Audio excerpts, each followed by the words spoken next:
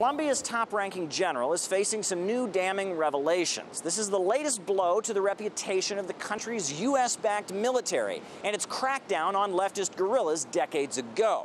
Human Rights Watch has long been raising and highlighting atrocities.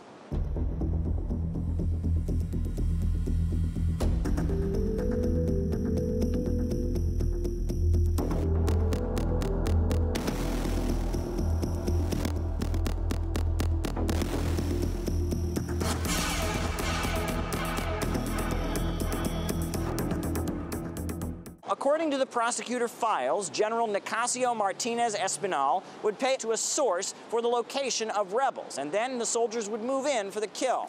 At one point, the general was trying to claim he had no idea that these payments were being issued. However, the new documents rip that claim to shreds.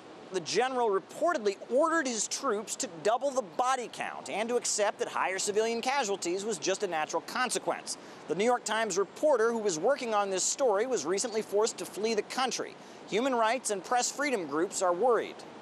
Lawmakers have the right to question any piece of reporting, but dangerous and irresponsible comments like those made against Nicholas Casey have the potential to endanger his security and discourage reporting on sensitive issues in Colombia.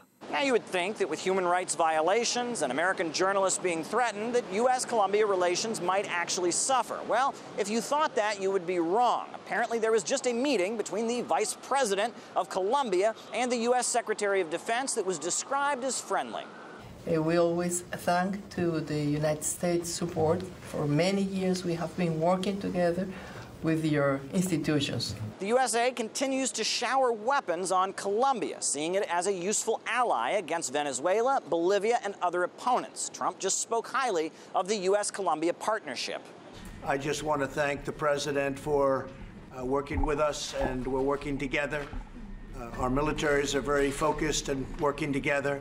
En efecto, la población está... People in Colombia are deeply concerned about this situation, and they want to see justice served and for the truth to be uncovered. It's also vital for the government and its international status. We do not know whether the general will lose this post. This is the task of the justice system, which needs to resolve the case. Imagine that some high-ranking Venezuelan commander was accused of killing civilians and then covering it up. The White House would be up in arms. But when it comes to a friend like Colombia, mass killings aren't such a big deal. Maupin, RT, New York.